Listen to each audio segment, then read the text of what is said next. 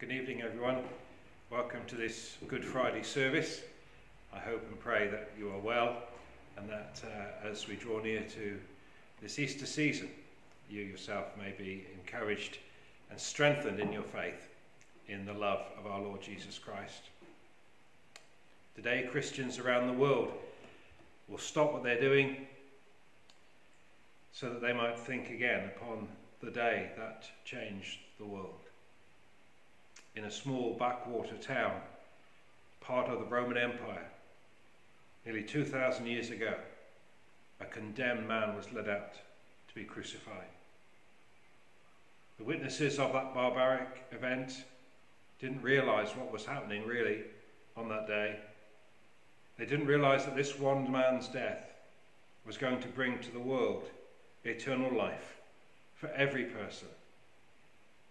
We call this day Good Friday for that very reason. The greatest act of good occurred when Jesus Christ, the Son of God, laid down his life and suffered and died on our behalf. Paul assures us that this demonstrates to us the power and the love of Christ in God our Father. In Romans chapter 5 we read, "You see, at just the right time, when we were still powerless, Christ died for the ungodly. Very rarely will anyone die for a righteous person, though for a good person someone might possibly dare to die. But God demonstrates his own love for us in this: while we were sinners, Christ died for us." Let us pray. On this Good Friday, our Father in heaven, we come with grateful thanks for the amazing act of love demonstrated and proclaimed to the world in the life and suffering of your Son, Jesus Christ. We thank you so much again that you did not withhold your only begotten Son, but gave him up freely for us all. Thank you, such is the generosity of your nature, such is the grace with which you have lavished upon us.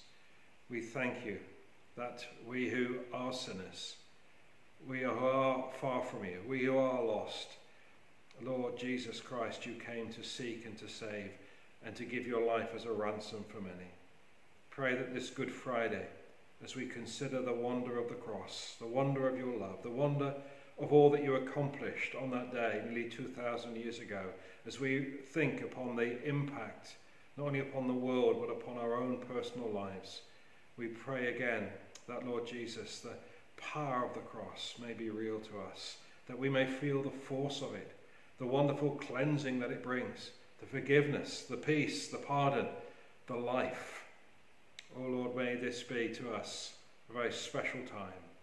And may we again, oh Lord, be those who forever and for eternity give thanks for the cross of Jesus Christ, your Son, in whose name we ask this now. Amen. We're going to sing together a wonderful new Easter hymn that we know, "Oh, to see the dawn of the darkest day."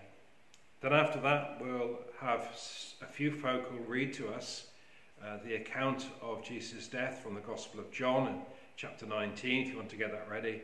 Then later on I'll be preaching from Isaiah 53 as we get to the very heart of what Jesus' death means for us.